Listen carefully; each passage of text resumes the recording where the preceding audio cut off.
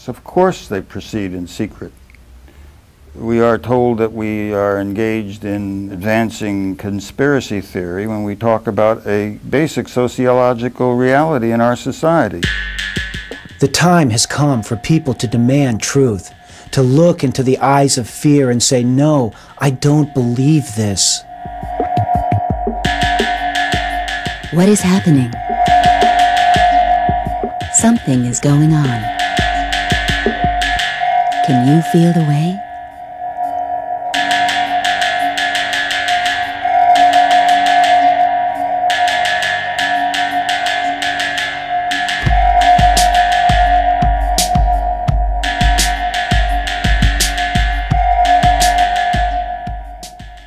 Hi, welcome to Spiral Into It. I'm Fisk Smith.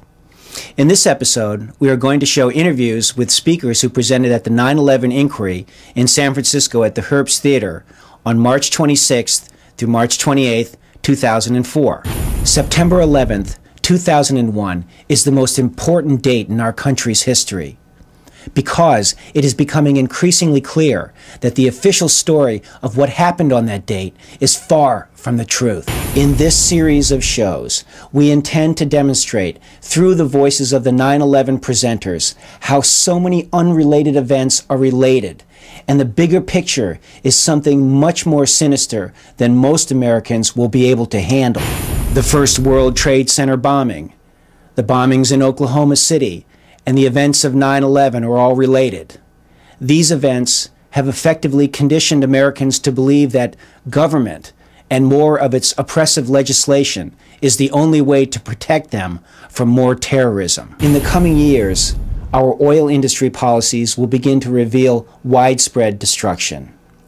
These short-range, greedy, irresponsible policies will begin to unfold generations of famine, refugee migration, weather irregularities, economic disruptions, resource and gene wars on an unsuspecting public confused by the real issues.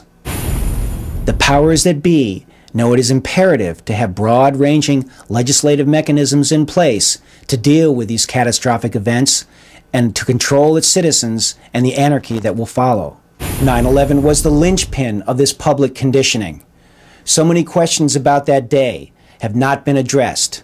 The 9/11 Commission, the media, and all the branches of government are complicit in keeping this out of the public debate.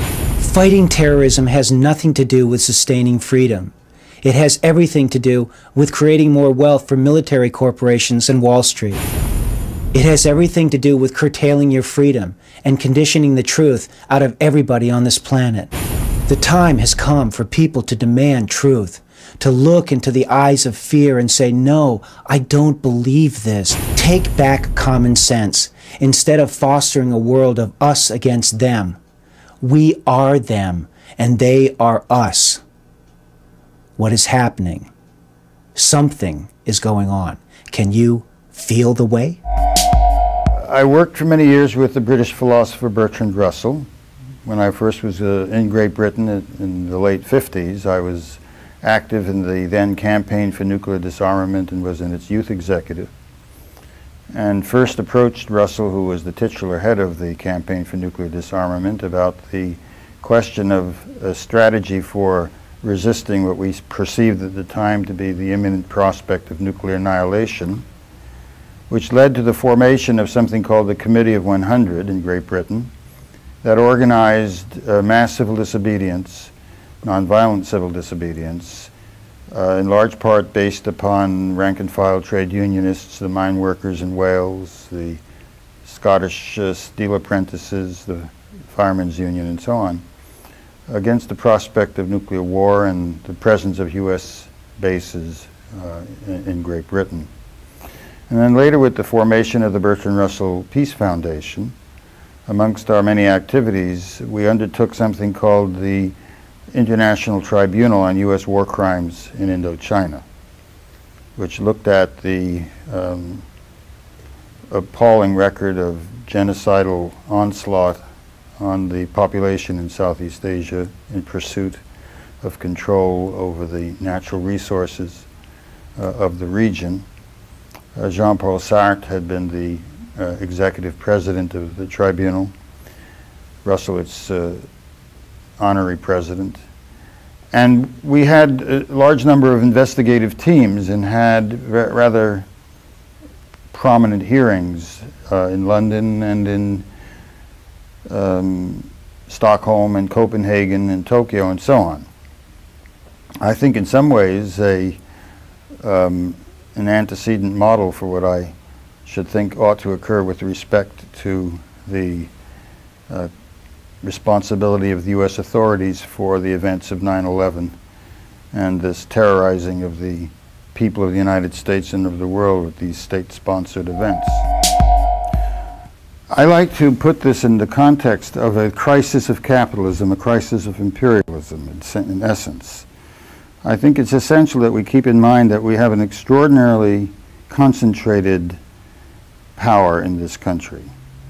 The official statistics essentially show that about 1% of the population owns 90% of the national wealth. We have, what, 5% of the world's population within our national frontiers? And yet this tiny little oligarchy has control over something like 70% of the natural resources of the planet by any criterion. That's an empire.